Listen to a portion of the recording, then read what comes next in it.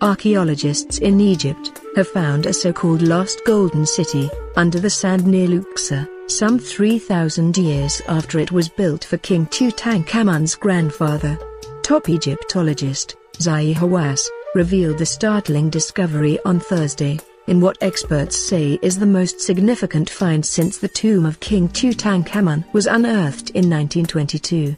It was not immediately clear how much actual gold was present in the city, but photos show a labyrinth of streets and buildings built with ancient brick. In other words, it's not the actual El Dorado of Egypt, but more of a metaphorical golden city of renown.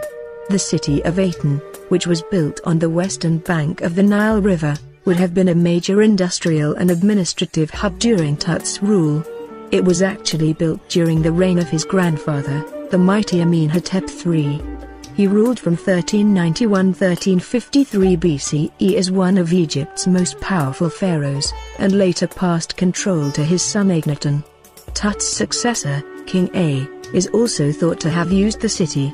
Many foreign missions searched for this city and never found it, Hawass said in a news release on Thursday. He added that his team began their excavations at the site in September 2020 while looking for Tut's mortuary temple. Such temples were often built near a deceased ruler's tomb and would be used to worship the pharaoh after death. Within weeks, to the team's great surprise, formations of mud bricks began to appear in all directions, Hawass said. The diggers worked for months to reveal what is the largest buried city ever found in Egypt.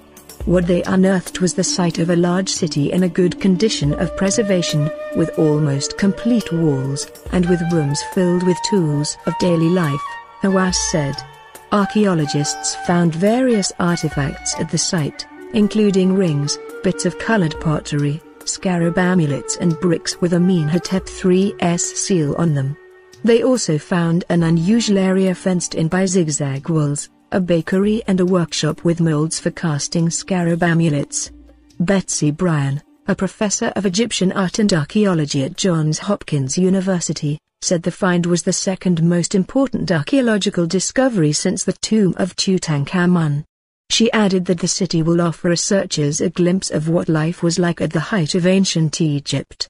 It might also shed some light on the lives of Tut's parents, Akhenaten and Nefertiti, who tried to shift Egypt's polytheistic religion toward more specific worship of Aten, the sun god. No mummy sarcophagi were immediately found at the site, but diggers did uncover human remains and two unusual burials of a cow or bull. There is also a cemetery and several untouched tombs filled with treasures, and perhaps more, at the site, although more work is needed to get into them. The discovery is another major win for the Egyptian government, which is in the middle of a major push to keep major archaeological finds at home, rather than allowing them to be shipped off to far-flung museums in nations like the United Kingdom. The country is building a major museum as part of that push, which it hopes will bring in tourists from around the world.